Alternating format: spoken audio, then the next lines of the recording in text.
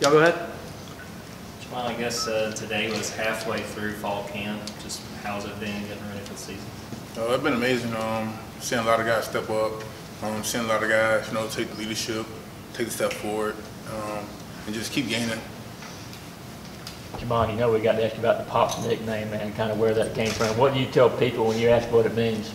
My mom really gave it to me. Really? Okay. But I guess I've seen a couple videos going around, and people got their little own saying of what my nickname is, but my mom really gave it to me. And I appreciate the guys that gave me their side of the nickname, but my mom gave it to me. So it's not because people might think you look like you're 25, 27 years old? No. What's that story, though? I mean, where's Pop come from? Is it because you like Pops, lollipops, or did you remember? My mom said it was a commercial that every time it came on, I would laugh, something like that. But not like Pops, nah. Corn Pops? Nah, I don't like them. Corn Pop, yeah, that's cool. But I don't like that. Nah. Is that like a commercial? What? Nah, I don't know. I don't know. You gotta ask my mama. How do you feel about the football side of things? I mean, obviously, those are big roles to fill, and you're one of several guys that there's no question about it. You got a role to fill on this defense this year. How do you feel about the progress as that's coming, and what are your goals here for kind of heading into the year? I feel great stepping in. I think them guys that left last year did a great job helping me and leading me to fulfill them roles. And my goals this year is just to be the best that we can be this season, not just me, but the whole team, and keep the same Georgia standard as if they never left. What's the biggest thing you learned playing behind Nakobe last year? IQ. And Nakobe's a smart guy, but I didn't just learn from Nakobe. I learned from Quay. I learned from all of them, and I took pieces from each of their game and molded it in my game.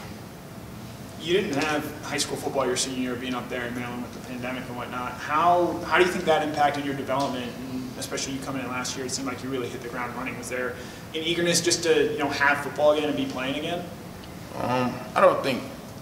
Can you repeat that question for me? Yeah, just not having high school football your senior year is a pretty important time in development. How has that impacted your sort of football trajectory? And then getting here, how excited were you to finally have football and the ability to play in games again? I was excited because who wants to take a year off of football? I think that set me back just a little bit because of Corona and weight issues. You can't really work out in Maryland during that time. But once I got here, I was a little bit heavy, but I worked on trying to keep my weight low. And once I got that going, shoot, it was like I never left before. So Corona definitely, it really set me back, but I got going once I got used to it again. We heard a lot from people talking about you during the spring, just the way you went through spring practice. What was your mentality going through spring practice and the games you wanted to make? My mentality was to play fast, physical, step up, and take on the leadership that they left me behind. A lot of guys pushing me, great leadership that's still around the team. Just keep pushing me, I'm pushing them, and just be the best we can be at the end of the day. You talk about leadership. How would you describe your style of leadership? Leadership, a vocal person, someone who's always doing the right thing, lifting teammates up, things of that nature. Jamon, what do you make of Coach Schumann kind of stepping in as co-defense coordinator, along with obviously coaching you guys at inside backers? I think it's great, having your coach step up as a defensive coordinator. You in the room with him at all times. So anything you have a question about or little things you don't know, he can always give it back to you because y'all in the same room throughout the day. How do you think the rest of the guys in that linebacker room with you, Tresman, Smile, Xavier, how have you guys kind of formed to step up this year? Say it again, please. The other guys in the linebacker room with you, what have you seen out of them? You guys obviously have some big shoes to fill this season. Same thing. It's not what they do, it's what the team do. Everybody fly around, fast, physical. We all smart. We all got to keep building on each other. And that's pretty much what we've seen. We're excited to see what's ahead of us.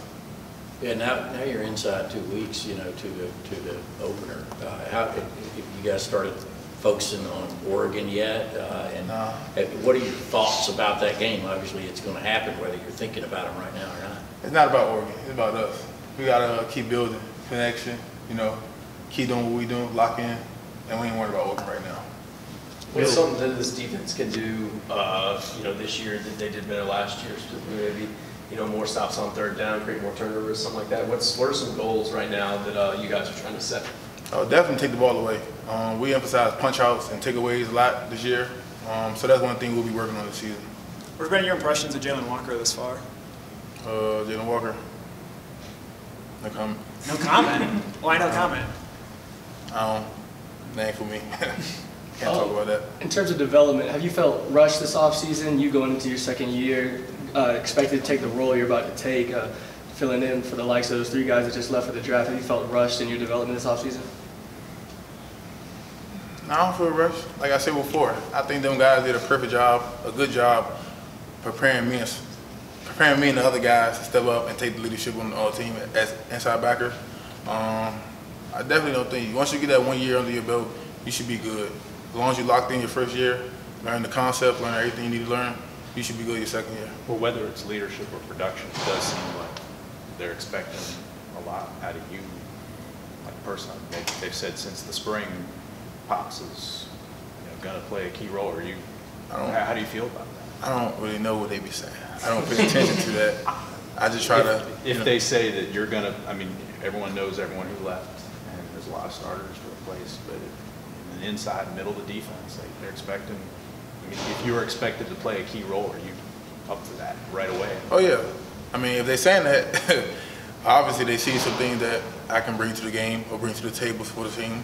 And I appreciate them guys that think I can do it. But I believe myself I can do it, and I'm ready for the challenge. What do you think are your best attributes? My best attributes, I'd say run and hit. And I got pretty good IQ. Did you grow up closer to Baltimore or Washington, and what brought you here? I grew up on the D.C. side of Maryland, that way. What county? PG, Prince George's County. What was your question again? What brought you down here? The relationship I had with Coach Shu. As y'all know, it was during the COVID time. And like I said before in an interview with Pat, back then, I had a great relationship with him, and that drove me closer here. You talk about taking the ball away. Your reputation is for getting the ball, getting takeaways. Can you talk about that aspect of the game? What do you feel like? You had that pick 6 last year. What's it feel like as a defensive player to be able to end up with the ball in your hands? It feels good.